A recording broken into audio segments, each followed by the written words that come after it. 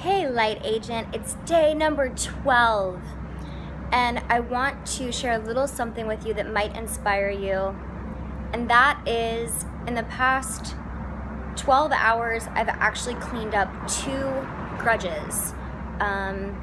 One was with a girlfriend of mine that misread something that I did. She stopped speaking to me for just a few months. Things were awkward and we cleared that up last night.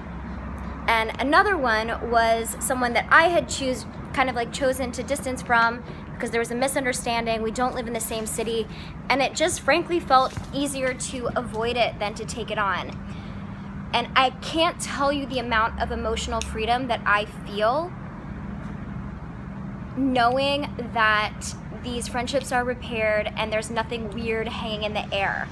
I'm challenging you today to be the change in the world, be the change that you wish to see in the world by taking a stand for forgiveness and for repairing something that's maybe easier to ignore. So I'm challenging you to pick up the call, go see somebody, do whatever you need to do to repair something in your life.